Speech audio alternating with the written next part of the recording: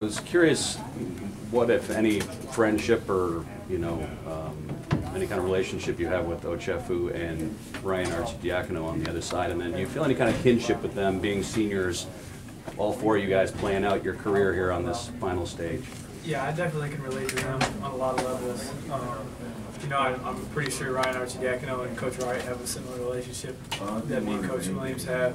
I was Daniel Ochefu's roommate at Nike Global Challenge my senior year on the Nike circuit. So I'm not real close with him, but we're friends. We have mutual respect for each other. And then me and Ryan played against each other a bunch my senior year in high school as well. So we were, among that group of point guards in my class that always competed against each other. We get along really well every time we're around each other. When we got to the salute with Jim Nance on Thursday night, I think, we got a chance to catch up a little bit, and that was cool. Like when we step on that line, in between those lines, though, all that goes out the window. Here and then there. We talked about how you guys start out slow and then speed up in the second half and kind of dictate the pace.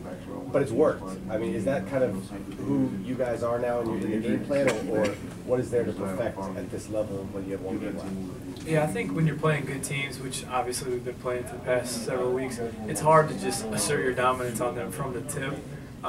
Because they're trying to establish their style of play, their tempo as well.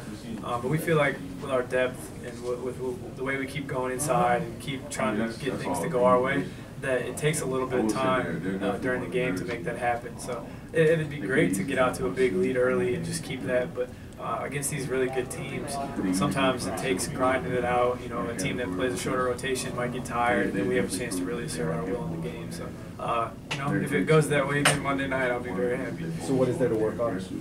To work on? Yeah. Honestly, we just have to play. Our defense has been good enough in the tournament, but it hasn't been quite at the level that it was in the ACC tournament. So I think if we can just clean up on the defensive end, obviously not shoot over 10 in the first half from three or anything like that, but we're getting the shots we want inside and out. So I think defensively we just do a little bit better and get a little bit back to that level that we were at maybe 2 weeks ago, 3 weeks ago, then we should be all right.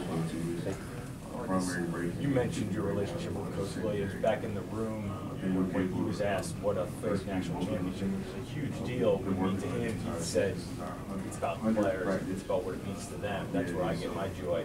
So I'm wondering, from your perspective, how much would winning this championship be about giving him something back?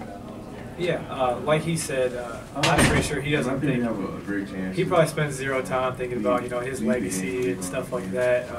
That's just the kind of guy he is. He loves coaching his teams, and he puts all his time and his effort and his thoughts into how he can help us.